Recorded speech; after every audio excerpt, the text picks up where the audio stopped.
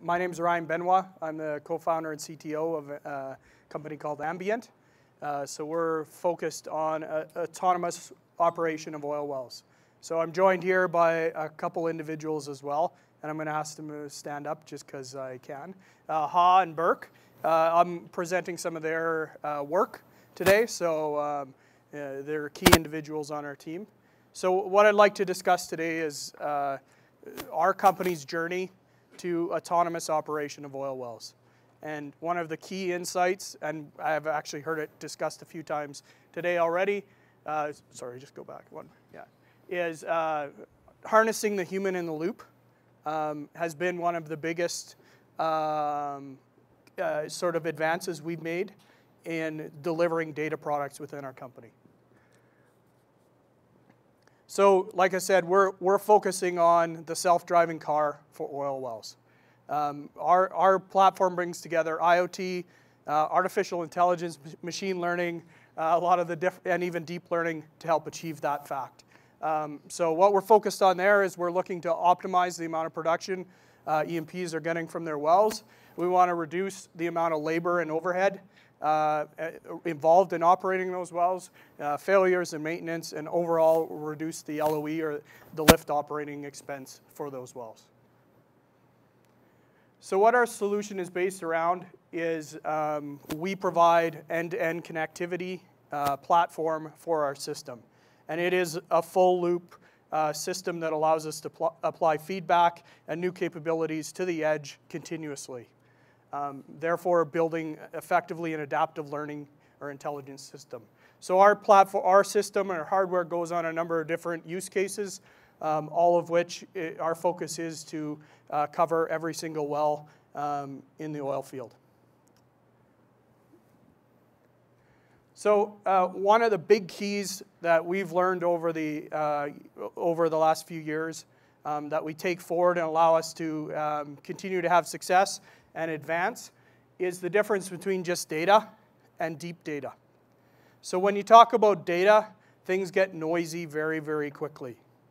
When you talk about deep data, you've focused your energies and your data collection around the most important types of pieces of data that will affect systems. And because of that, you've reduced significantly the noise required when you start to develop machine learning patterns, when you start to develop deep learning models. You're working with a good data set.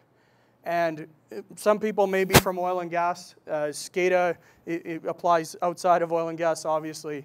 But it's well known that the quality of that data is lacking significantly. Its ability to actually capture what's happening in these situations is very problematic.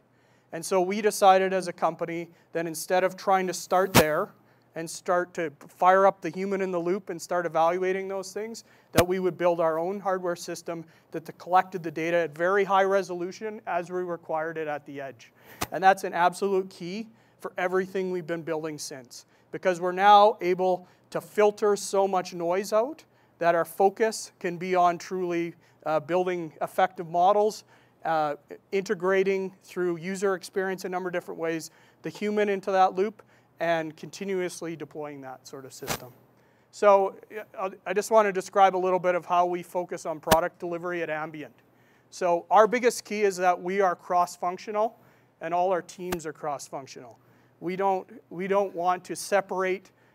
We want to include everyone in solving problems. So when we're talking about that, underneath my team, we have data scientists here today, computational mathematicians, we have software engineers, hardware engineers, and quality assurance people all within that organization.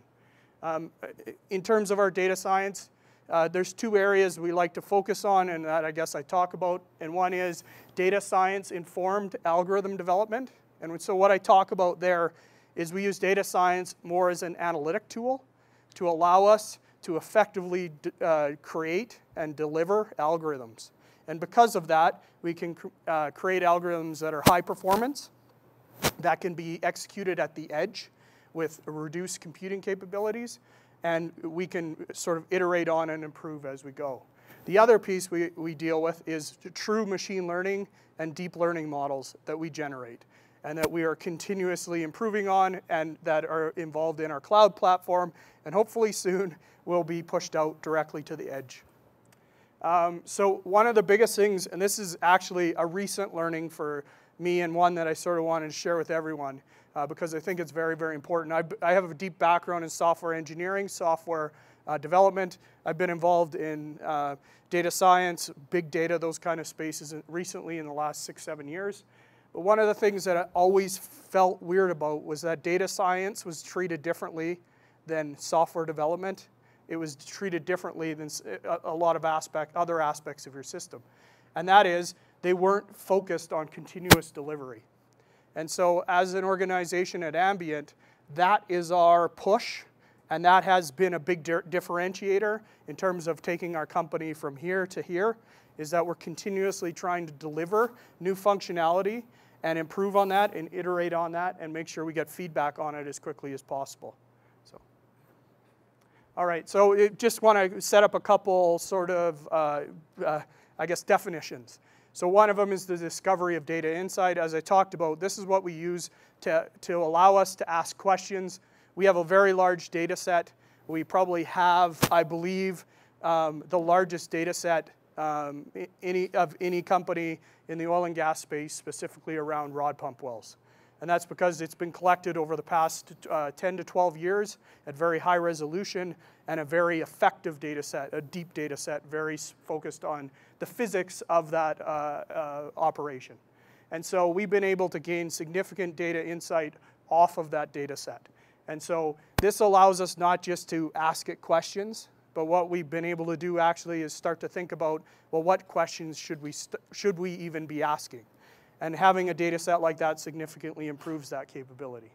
So when I think about data products, these are things that are constantly taking inputs and giving out outputs. Computer vision is a fantastic example of a data product.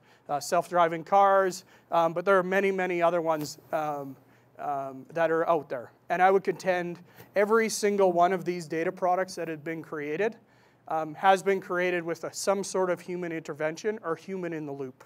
It's the only way for these data products to advance past, there's research that says 80%, some may say 85%, but being able to handle 100% of the capabilities and give users, the important part of this is give users the experience that they think it's magic, right? They want to know, my example of this is, I'm not from Expensify, but I take a picture of a receipt, right? I scan that receipt and immediately it tells me I went out for drinks with my colleagues and I paid $55.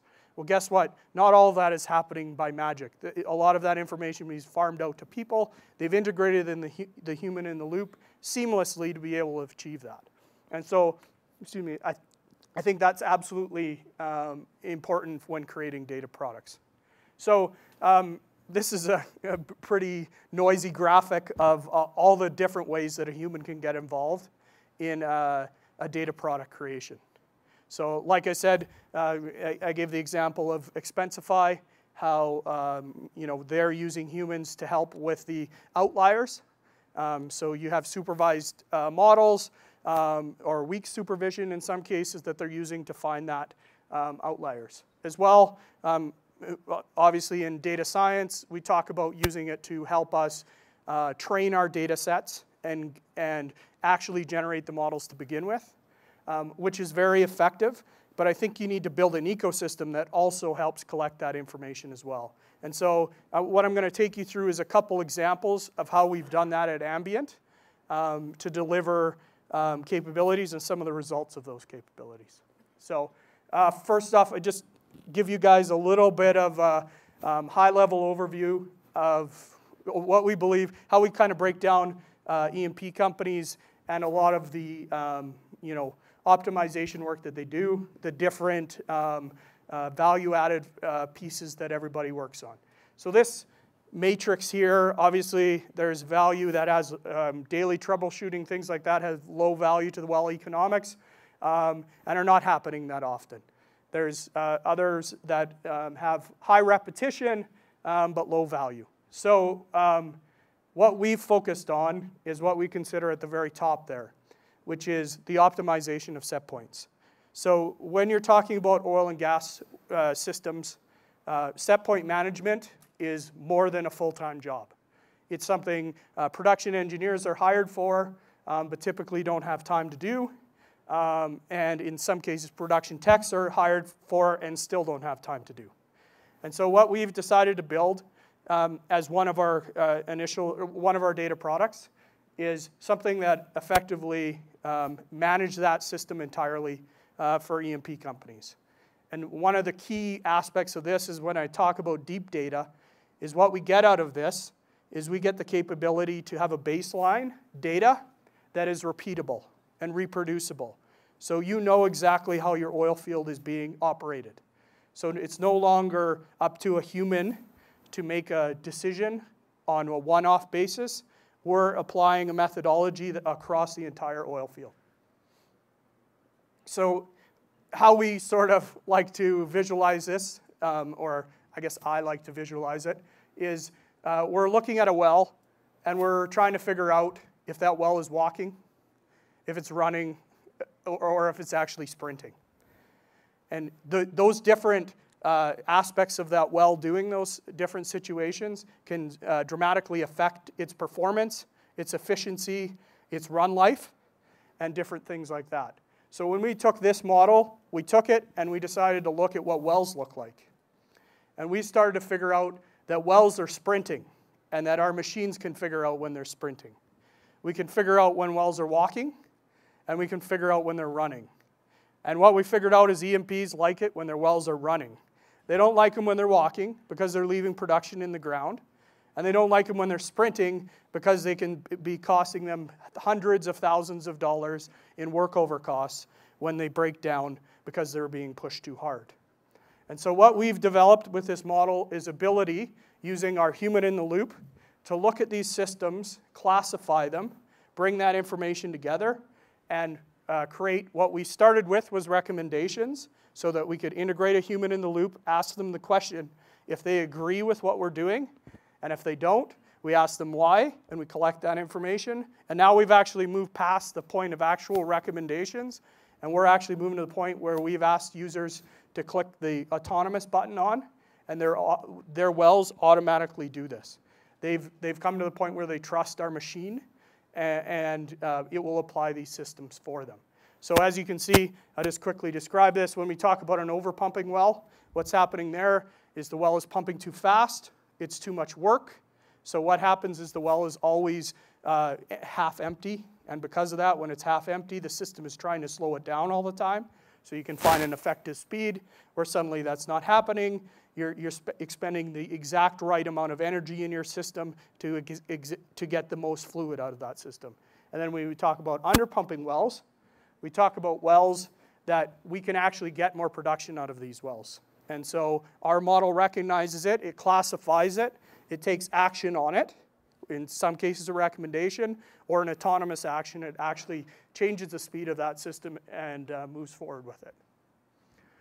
So this, some of these systems that we're delivering and sort of the results that we've been seeing with our customers. So in this particular case, this is before Ambyint sort of came on board, and this is where I talk about baseline and sort of an effective baseline for the oil field. And you start to see a very different operation of this system. It's having a number of speed cycles that it's going through per day, and its fillage is significantly lower. What fillage means is that's how much fluid is in a pump, and your goal is to be as close to 100% as possible, because if you're not, you're doing more work than you should, and you're causing more problems to your system. So what our system has done over this 3-month cycle is we've moved these systems from something that is very inconsistent, and in some cases random, and in some cases it mattered which person looked at this system, to a system that is very close together. It's very repeatable, it's very reproducible. So basically what we've done is we've extrapolated this information. This is pretty realistic numbers. These are the types of savings that this customer is going to be seeing by applying this across their oil wells. So we're seeing about an $80 million increase in revenue across about 450 wells. and a $3 million reduction in workover costs, which is pretty significant. So, all right, so this last one, sorry about the top there. This is another example of how we're now, the last picture was more focused on what I would call machine learning kind of capabilities, pattern recognition type implementations. This one is very much focused on a deep learning feature capability, whereby we're automating and using humans to help us classify and ask questions for and validate the decisions we're coming to. And this may not look familiar to everybody in the room, but this is a tool that production engineers use to visualize what's happening a few kilometers downhole in a pump. And so if you were to think of what an ideal picture would look like, it would be a rectangle. So there's not, these a lot of the time aren't rectangles. And because they're not rectangles, they can mean a few different things. They can mean there's gas interference causing problems. It could mean that the pump isn't full of fluid. There's a number of different things. So what our system is now built to do is we start to categorize them and look at these pictures automatically and validate what's going on with the cards. So we can classify, we can provide metrics on and grade the performance of each individual well and start to detect anomalies across different characteristics of that well. So, all right, so this is sort of our last slide. This is sort of our prediction in terms of what we've seen so far, but the actual application of this autonomous operation in the oil field, when you're talking about an industry that is focused on cash and focused on cost savings and focused on being lean, we're looking at providing, because of this capability of first off, baselining an entire oil field and baselining the operation of these wells. We're starting to look to, as we get close to our full autonomous optimization, 3 to 4 barrels a day, or LOE reduction on our systems. So with this particular producer, that would be equivalent to almost $1 billion. So that's, I think, everything I have for this one. So yeah, all I'll say is at the bottom, we are hiring. There's an email address there. We'll be hiring significantly over the next 6 months, and I'm hoping well past that. So if you're interested, there's an email address there. Come and grab me. I'd love to talk to you. So thank you.